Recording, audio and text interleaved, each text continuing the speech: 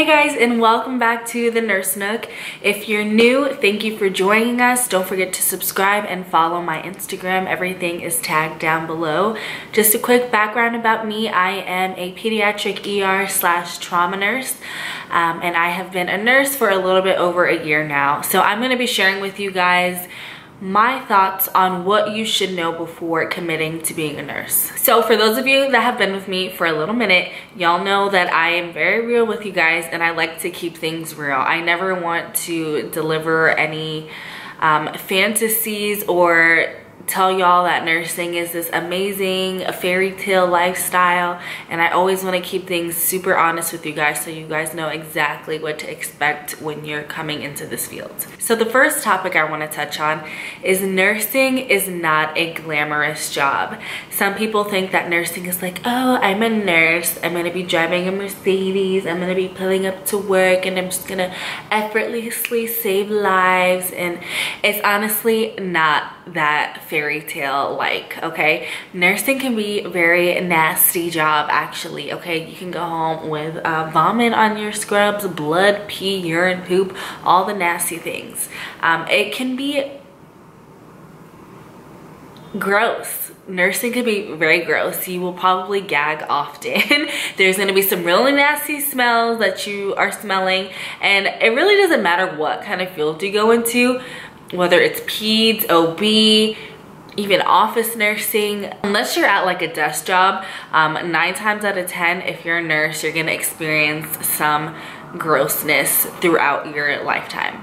That's not to say that if you have a weak stomach, nursing isn't for you, because I definitely had a super weak stomach before getting into nursing, and I actually contemplated becoming a nurse multiple times. I'm sorry, they're being really rude outside again. So that happens when you live downtown. There's always sirens constantly.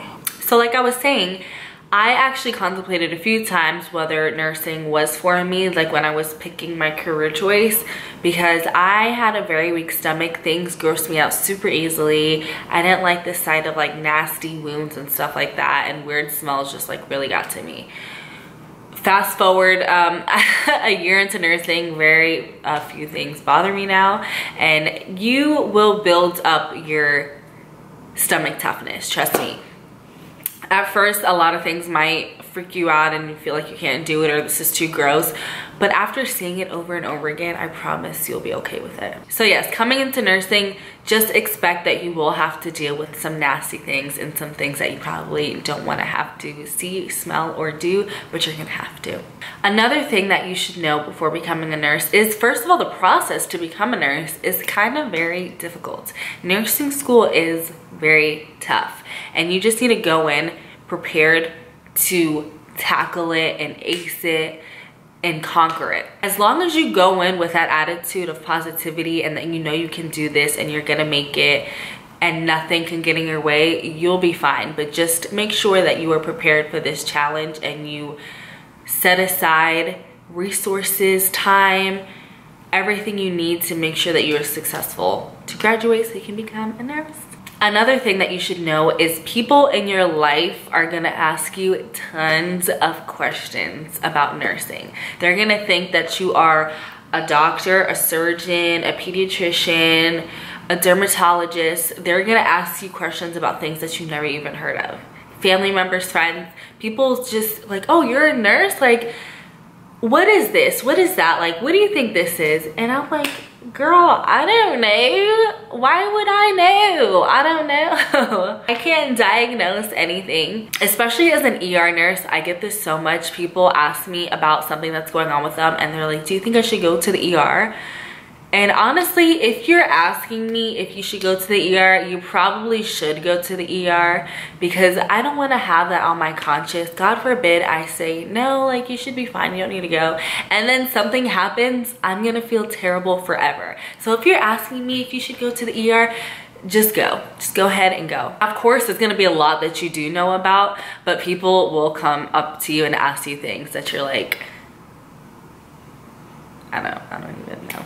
This is one of my favorite things that you should know before becoming a nurse is nurses are actually super, super respected. Nurses are actually one of the most trusted careers year after year after year. I know I get a lot of people that come to me and ask me, oh, I don't know if I should be a nurse. You know, my parents say that, oh, go and be a doctor, you'll make more money. It's like a more prestigious career.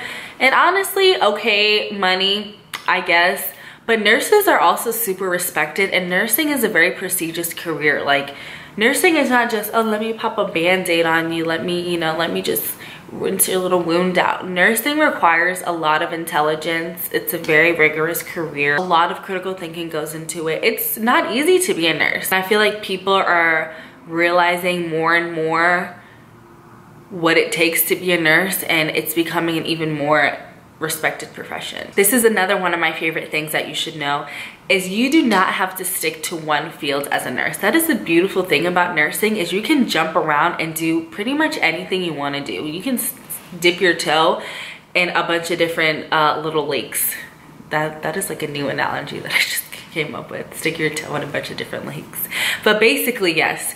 So if you want to do peds, if you want to do OB, if you want to do adult ER, like, you can do all of that. Like, you don't have to graduate and specialize immediately and think, oh my God, this is what I'm gonna be stuck with forever. I have to figure out what I wanna do as a nurse because this is what I have to be in. Like, even when I was in nursing school, I was like, oh my God, I have to pick one field that I have to go into. I wanna get in there right as soon as I graduate and stay in there forever.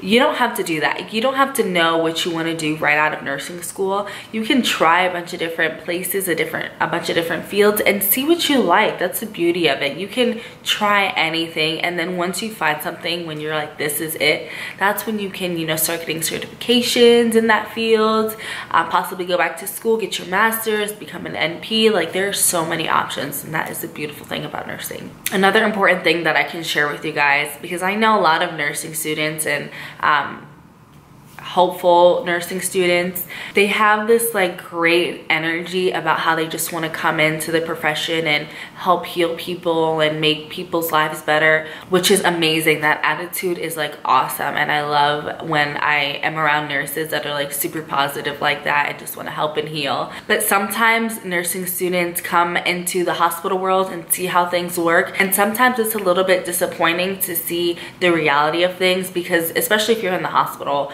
a lot of things are based around money, and it is a business. So as much as you want to help people and do the right thing, and you think these choices might be better for your patient, or you want to do this for your patient, a lot of it is based around money, and we want to do more and do things that we don't always have the resources to. So that's just something that you should prepare yourself, is the hospital system is a business, and a lot of times it can interfere with ethical issues. So just be prepared to possibly have to deal with that sometime in your career. To piggyback off of ethical issues, I wanted to talk a little bit about compassion fatigue, because that is something that is also very real. That's a real thing. And just burnout in general. Burnout and compassion fatigue are both really real things that nurses experience. It can be kind of sad sometimes being a nurse, especially if you get attached to patients or you're with patients long term, and you see unfavorable outcomes, or a patient takes a turn for worse, or you just see things that really just make you sad, and it can kind of weigh on you, and you go home with that, and sometimes it just stays with you, and you start thinking about patients when you're at home with your family or just doing other things, and it can start to weigh on you. So you really need to know how to have healthy coping mechanisms and how to let your stresses go, and kind of just how to leave certain things at the hospital, because if you carry all of that with you, you're gonna burn out quickly, and you're gonna get compassion fatigued. And you just have to know that, like, you know, although you do see a lot of sad things, this is your job, and you're here to help these people, and you can't save everyone, you can't heal everyone. That's just the way God's plan is set up. You do your best, and then it is what it is. Another thing that would be helpful to know before becoming a nurse is to really know how you do under stress. Like, how do you perform under stress? Because nursing equals stressitos. Like, nursing can be very, very stressful, especially in the fields I am. I've only been a nurse in the ER, which is like one of the most like stressful environments that you could possibly be in. So of course I've seen like the worst of the worst. It can be extremely, extremely stressful, especially when you're trying to balance critical patients, and especially in the ER, you're getting these patients like right off the streets. They're not stabilized. They're like literally like this. This is, in my mind, this is what I see. And it is our job as ER nurses to stabilize these patients, and especially when we get more than one unstable patient and you're trying to like take care of everyone at one time, it can be very stressful because you're trying to do your best, but sometimes you just don't have the time or resources to perform the care that you want, and you have to start prioritizing your care. You might have 20,000 things to do. Your patients might need 5 different medications. Little Lucy across the hall just pooped herself and she's vomiting now. You have to learn how to prioritize. Although a bunch of crazy stuff is happening at once, you have to just take a second, take a breath, and say, okay, what is the first thing that I can get to now?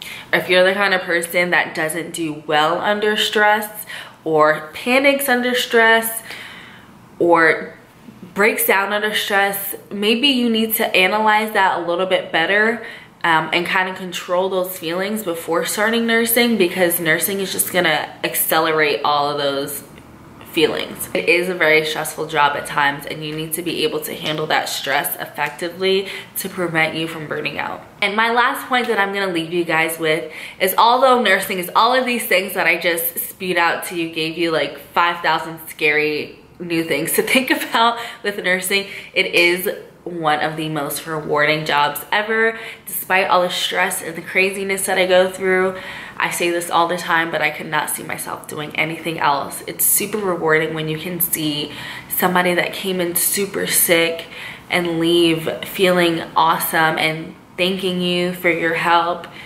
There is nothing that compares to it. 10 out of 10 would recommend nursing to you guys. I feel like I push nursing so much, I should almost like get commission every time somebody enrolls into nursing school. But anyways, guys, that is the end of the video. Thank you guys so much for watching. If you have any advice for future nurses or nursing students, what they should expect before becoming a nurse, definitely leave some comments down below. I'd love to read them. Thank you guys for keeping up with the Nurse Nook. Love y'all. See you in the next one.